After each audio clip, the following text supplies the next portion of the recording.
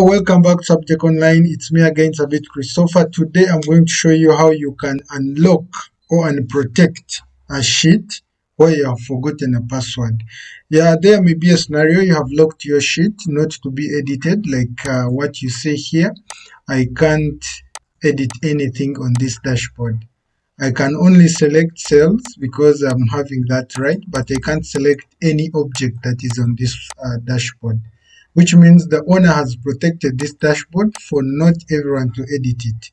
Now, me the owner, I come to unprotect the sheet. You find this in review, then unprotect. But when I try my password, it tells me the password you supplied is incorrect. Verify the caps lock and blah blah blah. The meaning is that I've forgotten the password. I've inserted the wrong password. How do you hack your own workbook to get a password you have forgotten or to remove a password you have forgotten? Stay on this video up to the end. I'm going to show you how you can hack and unlock your own workbook, which is password protected. How do you do this? So when you realize this sheet has three sheets, this workbook has 3 sheets, it is only one sheet that is protected. This one is fine, I can edit. Then even this for data is fine, I can edit. The only sheet that is protected that I can't do anything is the dashboard sheet. So you see, I can't do anything. So we need to unlock this, but I've forgotten my password. Okay, stay on. What do we do? I'll first close this. I'm not going to save. Okay, I can save. This is my workbook. It's good always to first create a copy. So I'm creating a backup. So I'm going to deal with this. I can call it unprotect. So this is the sheet we are going to deal with. What do we do? The first thing is I will open this in a folder display such that it is clear for me. Now, when we check, it is having a file extension of XLSX, that is already Excel. So what we do, we have to change. I'm going to change this file extension. Then I first create a file as a zip. If you can't see the file extension, you go to view. Then there is file extension names here. You'll have to see that. Then it has disappeared, but I want to show the file extension because I need it. So this is it. So this is the file I'm dealing with. So I will rename this and remove the file extension.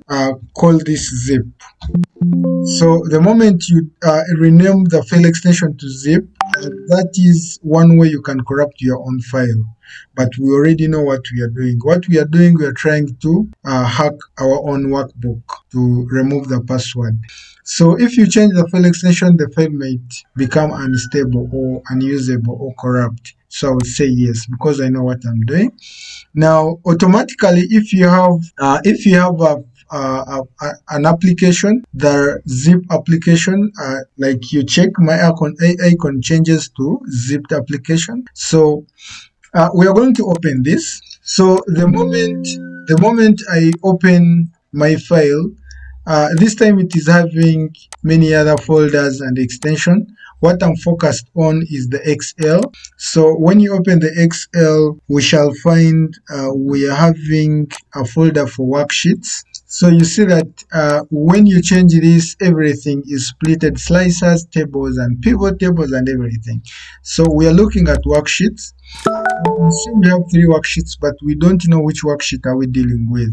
So I'm going to first shift these worksheets in. So we have to open the worksheets in XML. That is, you open this with, if you have Internet Explorer, it can open this by default. So when you double click, open through the browser. So when you check the browser, you may see something that what you don't understand. There is a lot of coding, but ideally, this is what is in our Excel, everything. So what we are looking for is where there is a protection. So I will search for protect. this one has no protect, which means this is not the file that is protected. I will go and look for the second. Oh, my browser is closed. So, just a moment. So this is the second control find. That's for protect. Still, this one has no file for, this is not the sheet. So we go to the third one. So when you check this, you see it is a sheet protection, algorithm name, and all the other bits. So this is exactly the code we are supposed to get rid of. The moment you get rid of this, then you're good to go. So how do you get rid of this? I'm going to open this file using the notepad. So we have already realized that sheet number 3 is the sheet we are looking for. So we'll minimize this. Now open this in, I will create a copy. So everything we are doing, you will check that we are creating a copy, because the office of the first lady in this country is a public. Okay, I will first create a backup. So I'll copy this and put it on desktop. So here it is. So here it is. So I will open this in notepad. So I will open my notepad and drag this and drop. Then Control F, I find for protect. So here is the protect line. So sheet protect. So where it starts opening, we are going to select that slowly until you reach or you get to where the tag is closing from. So I will follow up this, not until I reach here. This is where it is closing from. So I'll get rid of this line, save. After saving, then in our zipped file, we are going to delete sheet number 3. Then we can replace it with the new sheet, which we have changed. Okay. Then after replacing this, I can close this one. Go back now to my folder that is on desktop, obviously. Now the protected sheet, which is this, I'll this time change it back from zip to XL start.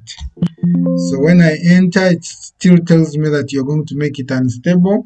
Yes, it will change back to a sheet. So when you open this, you realize that we are going to check whether we have successfully hacked out the protection password. So as it opens, please consider subscribing if you're finding this content useful, and don't forget to hit a like button and leave us a comment in case you need something else from us. So now this is our third sheet, that is the dashboard, which we are sure of that we have removed the protection, and we are going to test it together. So after it has opened, so when I check now, you see I can interact, I can even do changes directly.